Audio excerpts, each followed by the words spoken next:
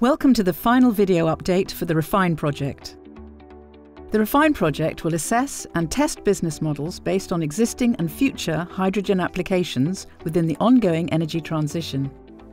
This project will see the deployment of Europe's largest PEM electrolyser from ITM Power at Germany's largest refinery, operated by Shell. REFHYNE was chosen as a winning project in a competitive process by the European Union and formally started in January 2018.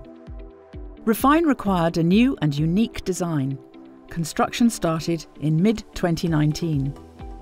The ITM Power electrolyser module is capable of accepting up to 2 megawatts of electrical power. Each module has 3 proton exchange membranes inside and can produce hydrogen at 20 bar pressure. Suppliers from across Europe have been used, ensuring REFHYNE draws on European expertise and services. So far, over 50,000 hours, 2,500 tonnes of concrete and 110 tonnes of steel have gone into the build, with no HSE incidents. REFHYNE has allowed ITM Power the standardisation and modularisation of the electrolyser.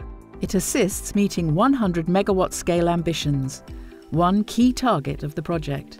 Altogether, 15 stacks have been built and passed factory acceptance testing.